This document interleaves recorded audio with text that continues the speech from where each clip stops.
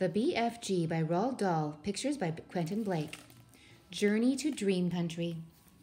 After the mad frobscottle party was over, Sophie settled herself again on top of the enormous table. "You is feeling better now?" asked the BFG. "Much better, thank you," Sophie said.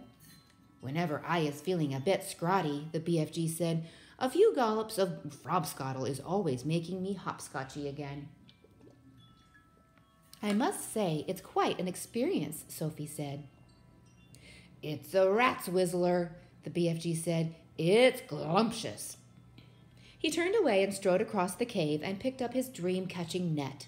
"I is galloping off now," he said, "to catch some more wopsy-whiffling dreams for my collection. I is doing this every day without missing. Is you wishing to come with me?" "Not me, thank you very much," Sophie said. "Not with those other giants lurking outside." "I is snuggling you very cozy into the pocket of my vest," the BFG said. "Then no one is seeing you." Before Sophie could protest, he had picked her up off the table and popped her into the vest pocket. There was plenty of room in there. "Is you wishing for a little hole to peep out from?" he asked her. "There's one here already," she said. She had found a small hole in the pocket, and when she put one eye close to it, she could see out very well indeed. She watched the BFG as he bent down and filled his suitcase with empty glass jars. He closed the lid, picked up the suitcase in one hand, took the pole with the net on the other in the other hand, and marched toward the entrance of the cave. As soon as he was outside, the BFG was set off across the great hot yellow wasteland where the blue rocks lay and the dead trees stood and where all the other giants were skulking about.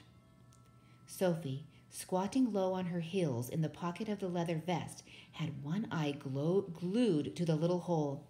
She saw the group of enormous giants about 300 yards away, ahead. "Hold your breaths," the BFG whispered down to her. "Cross your figglers. Here we goes. We is going right past all these other giants. Is you seeing that great whopping big one, the one nearest to us?" "I see him," Sophie whispered back, quivering. "That is the horriblest of them all, and the biggest of them all. He is called the flesh lump-eating giant." "I don't want to hear about him," Sophie said. "He is 54 feet high," the BFG said softly as he jogged along, "and he is swallowing human beings like they is sugar lumps, 2 or 3 at a time." "You're making me nervous," Sophie said. "I is nervous myself," the BFG whispered. "I always get as jumpsy as a jog hopper when the flesh lump eating giant is around." "Keep away from him," Sophie pleaded. "Not possible," the BFG answered. "He is galloping easily 2 times as quicksy as me." "Shall we turn back?" Sophie said. "Turning back is worse," the BFG said. "If they is seeing me running away, they is all giving chase and throwing rocks." "They would never eat you, though, would they?" Sophie asked. "Giants is never guzzling other giants," the BFG said. "They is fighting and squarreling a lot with each other, but never guzzling. Human beings is more tasty to them." The giants had already spotted the BFG, and all heads were turned, watching him as he jogged forward. He was aiming to pass well to the right of the group. Through her little peephole, Sophie saw the flesh lump-eating giant moving over to interrupt them. He didn't hurry. He just loped over casually to a point where the BFG would have to pass. The others loped after him. Sophie counted 9 of them altogether, and she recognized the blood bottler in the middle of them. They were bored. They had nothing to do until nightfall. There was an air of menace about them as they loped slowly across the plain with long, lolloping strides, heading for the BFG. "Here comes the runty one," boomed the flesh lump eater. "Ho, ho there, runty one. Where is you splatwinkling away to in such a hefty hurry?" He shot out an enormous arm and grabbed the BFG by the hair. The BFG didn't struggle. He simply stopped and stood quite still and said, Be so kind as to be letting go of my hair, Flesh Lump Eater." The Flesh Lump Eater released him and stepped back a step. The other giants stood around, waiting for the fun to start. "Now then, you little grob squiffler," boomed the Flesh Lump Eater. "We is all of us wanting to know where you is galloping off to every day in the daytime. Nobody ought to be galloping off to anywhere until it is getting dark. The human beings could easily be spotting you and starting a giant hunt, and we is not wanting that to happen, is we not?" "We is not," shouted the other giants. "Go back to your cave, runty one." "I is not galloping to any human being country," the BFG said. "I is going to the other places." "I is thinking," said the Flesh Lump Eater, "that you is catching human beings and keeping them as pets." "Right you is," cried the Blood Battler. "Just now I is hearing him chittering away to one of them in his cave." "You is welcome to go and search my cave from frack to bunt," the BFG answered. "You can go looking into every crook and nanny. There is no human beans or stringy beans or runner beans or jelly beans or any other beans in there." Sophie crouched still as a mouse inside the BFG's pocket. She hardly dared breathe. She was terrified she might sneeze. The slightest sound or movement would give her away.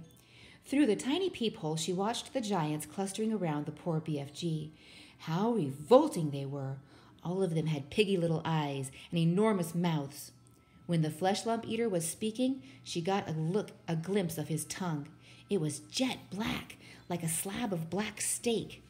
Every one of them was more than twice as tall as the BFG. Suddenly, the Flesh Lump Eater shot out two enormous hands and grabbed the BFG around the waist. He tossed him high in the air and shouted, "Catch him, man-hugger!" The man-hugger caught him. The other giants spread out quickly in a large circle, each giant about 20 yards from his neighbor, preparing for the game they were going to play. Now the man-hugger threw the BFG high and far, shouting, "Catch him, Bone Cruncher!"